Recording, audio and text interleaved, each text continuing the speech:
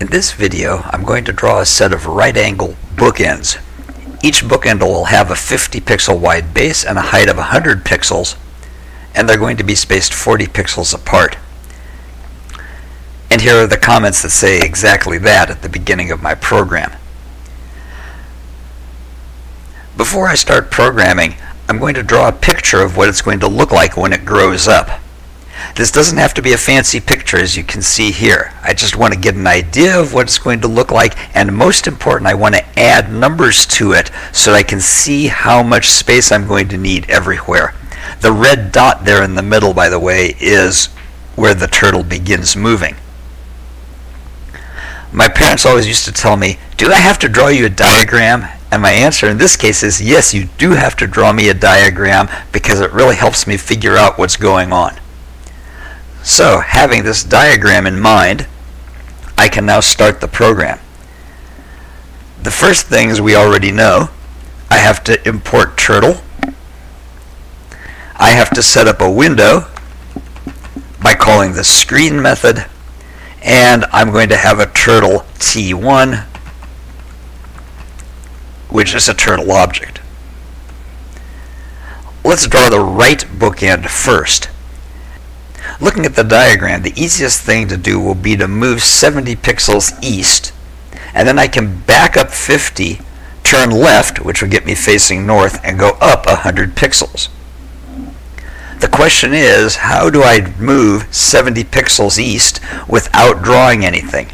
And the answer is to use the pen up method, which says bring the pen up off of the screen when you move. Then I can move forward 70 dots, put the pen down again, move back 70 dots, and that will, back 50 dots, and that will draw my 50 dot wide base. I can then go left 90 degrees and go forward 100. Rather than try and write the entire program before testing it, let's see if that part works. So I'm going to run that,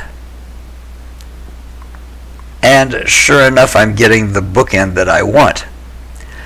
It's a bit thin, so I'm going to add something here. Let's add T1.pensize3 to make a thicker line, and run again.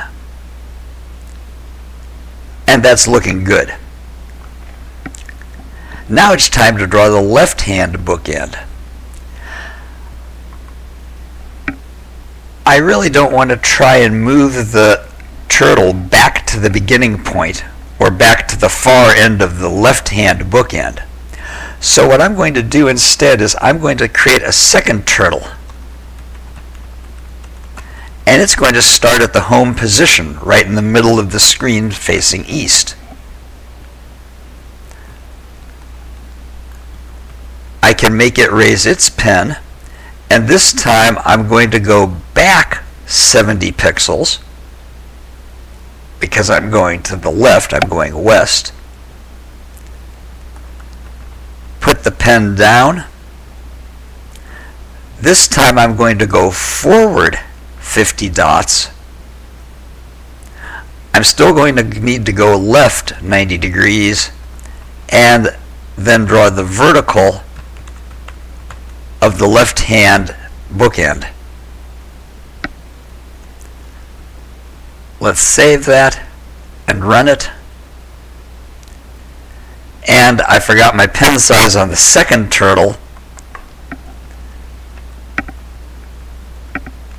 So let's put that in, run it again, and now I have my bookends exactly as I wanted them. Did I really need to use two turtles here? No, not really. It turns out that there is a method for turtles called home. If you say home, that returns the turtle to its original place in the middle facing east without having to do a lot of work. So instead of creating that second turtle, I could have done T1.home and then gotten by just fine with one turtle. Let's show that.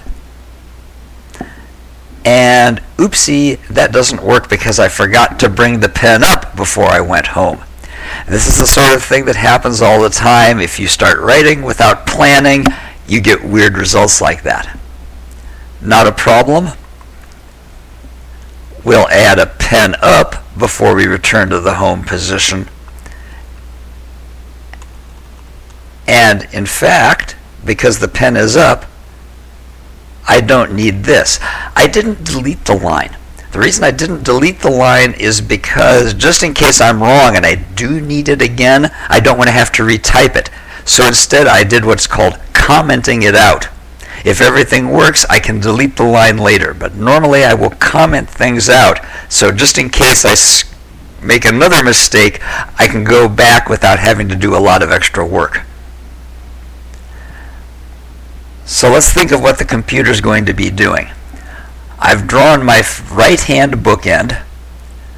I take the pen up off of the screen, and then I return to the original place, and then I go back 70 pixels, which is exactly what I want to do because I still want the pen to be off of the screen. Doing the pen up again wouldn't hurt, but it wouldn't help either. This time it ought to work. And I've gotten by with one turtle.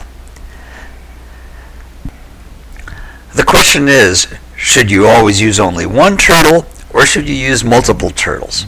Ask me if I care. Do you care? No, I don't really care a lot. I happen to be a one turtle kind of guy, and I like to do things with one turtle if at all possible. But there are some algorithms, some drawings that you want to do where it will be a lot easier and a lot more convenient to use multiple turtles. It's somewhat of a balancing act. If using multiple turtles makes things harder to read, then go back to fewer turtles. It's a judgment call.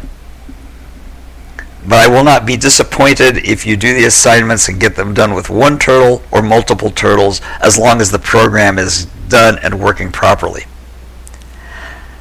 The second thing we can take away from this video is that sometimes you will write a program and it won't come out the way you want. Don't panic, don't freak out. Analyze it, figure out what went wrong, and correct it. And that's the world of programming. Welcome to our world.